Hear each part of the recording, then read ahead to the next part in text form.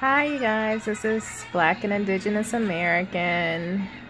It's been forever since my last video. In fact, it's been forever since I was chilling on a Saturday and did not go anywhere.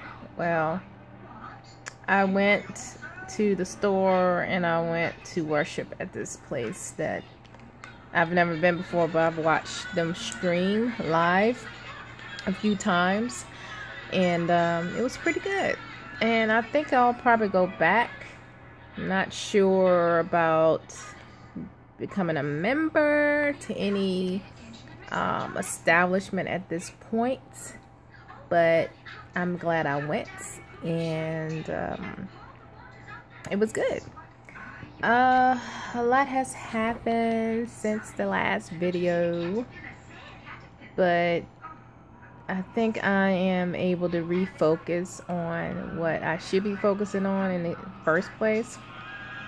Right now I'm just watching YouTube, watching some other YouTubers, in particular this channel called Gay Babe TV. I love watching this young family. I just like watching people who are just regular folks enjoying life and sharing tips and ideas, and just a positive group of people, and I just like watching it.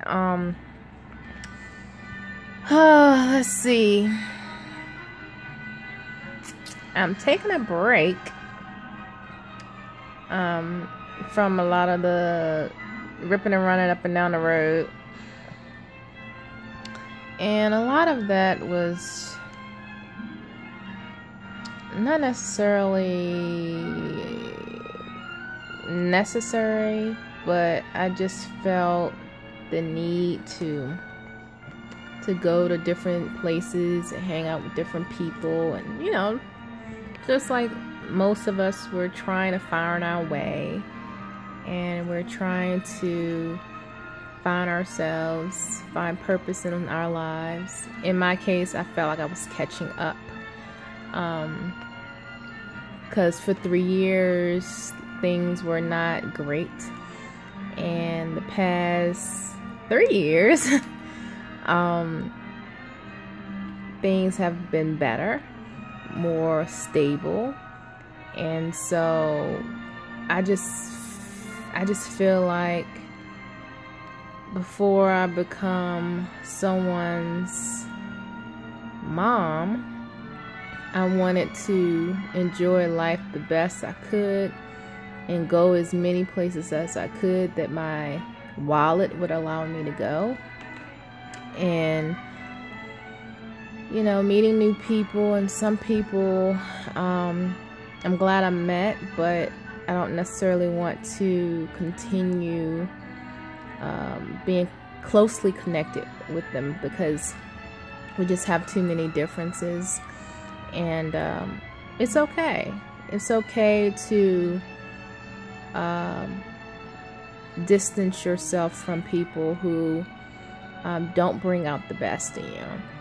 And I love them, and I wish them well, and I'll probably be seeing them at different functions that we all were attending anyway. But sometimes, in order to keep the peace, you have to agree to disagree, and love folks from a distance, pray for them, and keep it moving. But today was pretty much relaxing. I'm so used to going and not really having weekends to relax. So this is one weekend that I'm thankful that I've been given the rest that I've been neglecting myself with. And so last weekend was a go weekend. Like, I went to attend my sister's youngest son, which is my nephew, his high school graduation, which was exciting. And it's funny because he's been to pretty much all of my graduations since he was born. So he's been to my high school, college, and master's graduation. And so I just felt like, I was glad that I was able to attend, and I was just very, very proud. And, it's just, I always called him my little professor, and he's not little anymore. He's 18.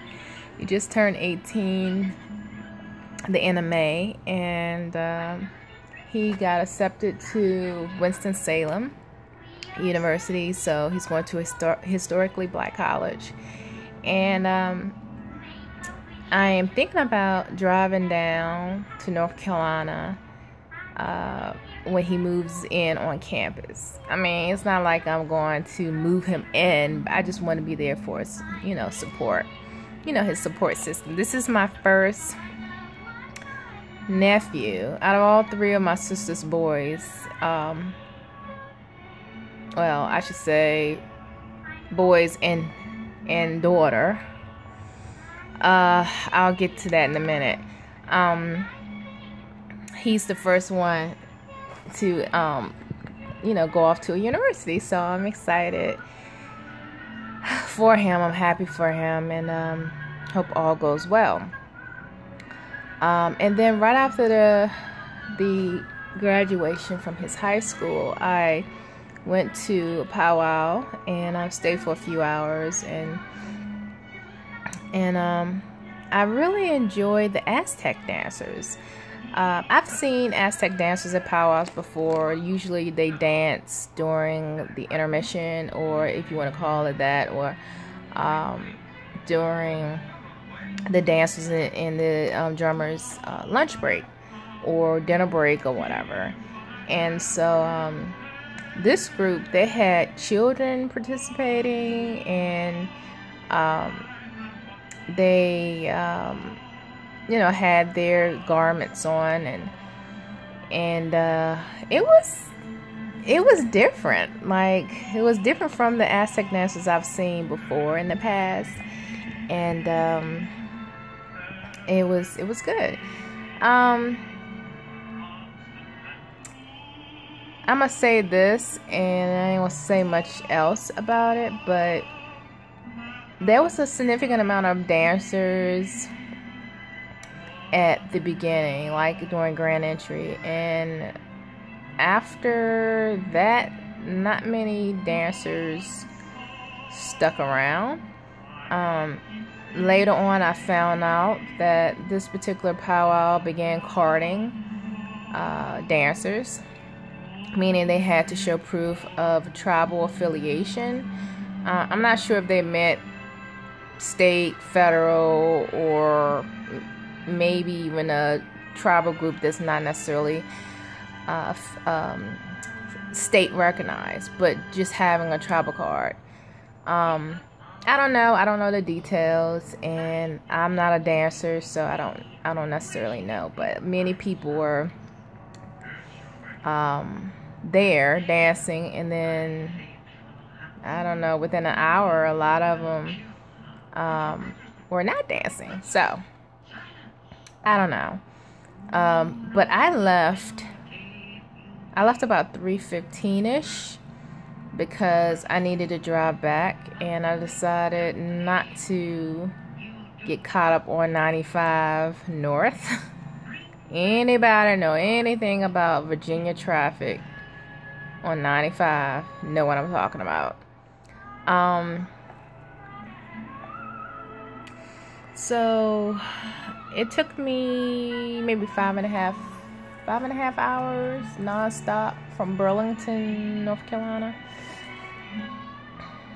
Yeah. And so that wasn't bad. That was nonstop, and I mean nonstop. Like, I did not stop to go pee and nothing. Like, within the 4th hour, yeah, my legs start getting sore, and yeah, my back start getting stiff. But when I travel alone, I don't like stopping. I just don't.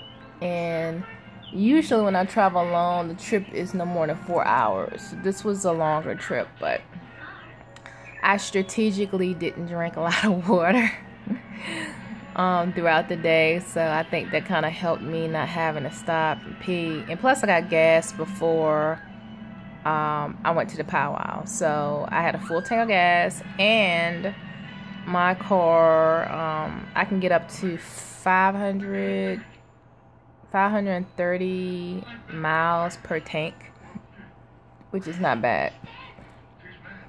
But I'm not necessarily excited and happy about my car, because my car is a Volkswagen, and those who have been keeping up with the news know that Volkswagen had some emissions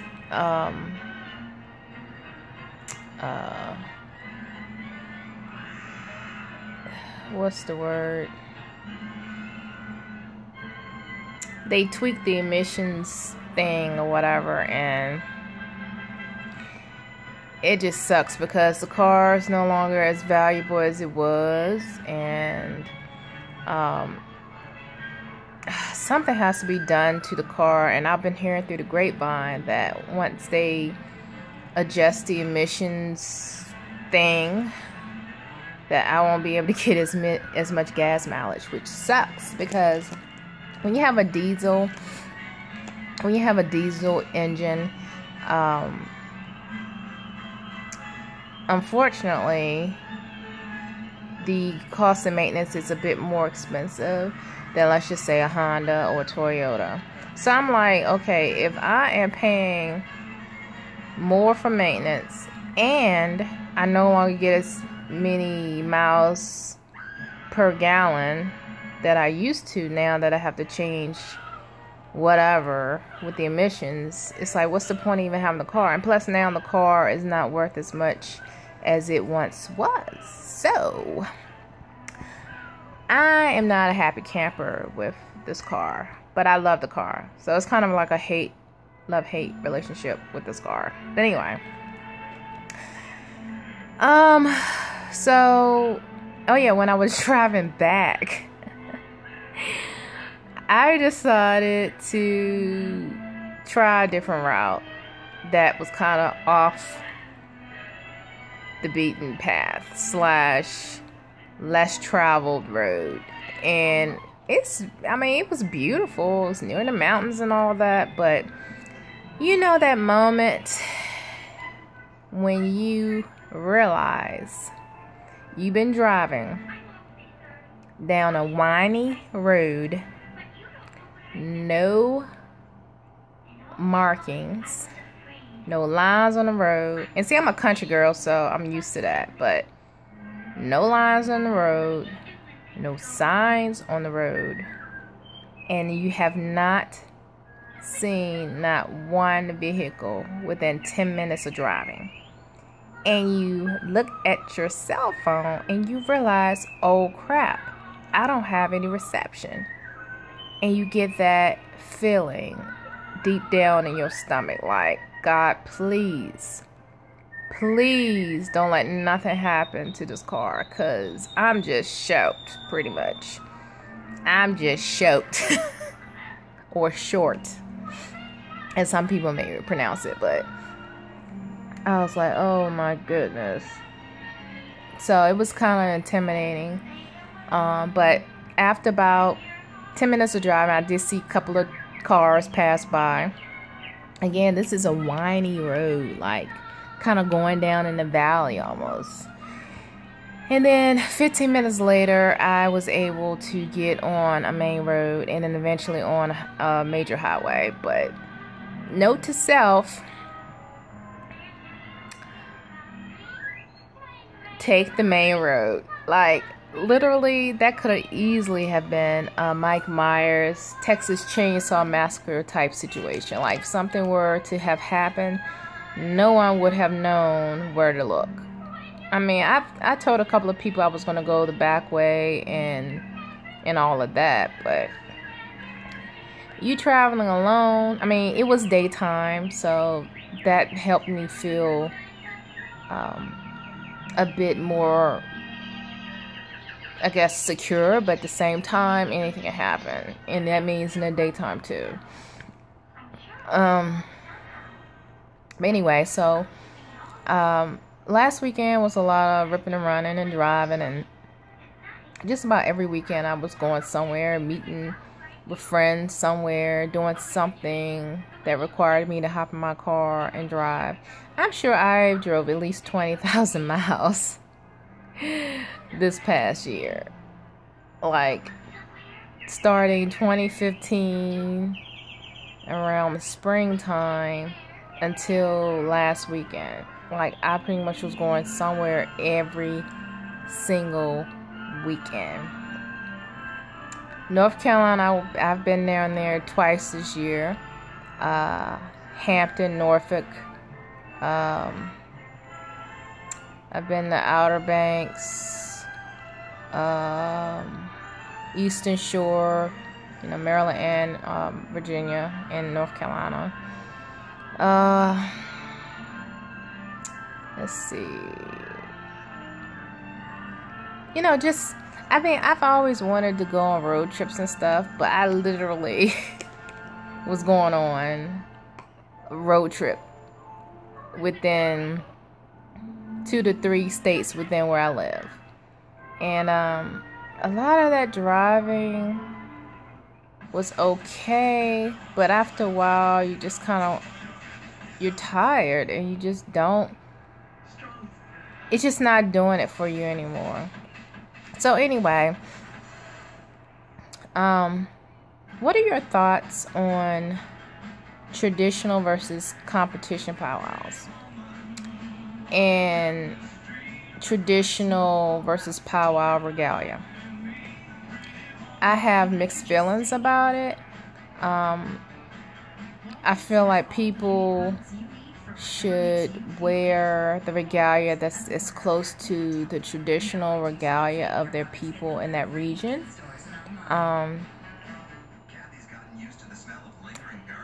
That's just my take on it. I admire those people who were born and raised in their tribal community, and they know the customs and the dances. They know beadwork and all that, particularly regarding their people. What tends to turn me off is when I see Eastern Woodland people dancing and wearing things at powwows that is not Eastern Woodland. But yet, if a woman wears a traditional garment, in particular a one shoulder out regalia top, apparently it's frowned upon. Most of the women dances, the styles and regalia that I've seen at powwows are primarily from out west. And again, if that's your tradition, if that's your people and your customs, I give you all props. I have a problem with people, Eastern Woodland in particular, that give people who are trying to be as close to traditional as possible a hard time when they go to these powwows. Because in particular, competition. So that's pretty much my opinion about that. If I ever go into the circle and dance in full regalia, I'm going to represent as close as I can, as close as I'm able to, my region. Not South Dakota, North Dakota, New Mexico, Oklahoma or whatever. Because that's what people want to see. If they're going to go to a local powwow / native festival or gathering, they want to know about the local people here, you know? And to me, it's like you're feeding into the stereotype of what people always think a Native American is supposed to act, talk, walk, look like, based on movies, Hollywood. And there's more to it than Hollywood, and there's more to it than the folks out west. We are first contact people out here on the East Coast, and I just feel like that we should be representing as close as we can to how our people wore our clothes, how we talked, how we danced, how we sang, the types of houses that we lived in, and on and on and on. Then to be a carbon copy of folks out west. That's just my 2 cents. And, you know, just from being around for a minute, you know, I've been exposed to a lot of that, to me, petty grievances over different types of regalia. But at the same time, when I go to a powwow and I'm expecting to see the Native community that's hosting it, I'm expecting to see their customs and their traditions and things of that nature, and I don't see it. But I see, you know, something from Oklahoma or Minnesota or whatever. I'm like, I didn't come here to see that. I could have saw that on TV. I could have went to a, you know, the museum in DC and saw stuff like that. I come to a local powwow to see the local people, and I want to, you know, be able to appreciate that. I think sometimes when spectators go to these Native functions, they're expecting to get a taste, a glimpse of the local Native American community. And I really don't think a lot of them are getting what they thought they were going to experience. Now, this is a lot of talk on my part. You know, I'm no leader. I'm no expert or anything like that. But I just feel like if I'm going to represent, I'm going to represent my folks. If I'm going to represent, I'm going to represent as close as I can to my region. Okay, well, this video has gone on long enough, and I'm looking real lazy and whatever. But this is me. I'm keeping it real. I'm laying back. I'm chilling. I'm trying to enjoy this laid back Saturday. I hope you're enjoying yours. And until next time, be blessed, love yourself, and love others. Bye. Take care.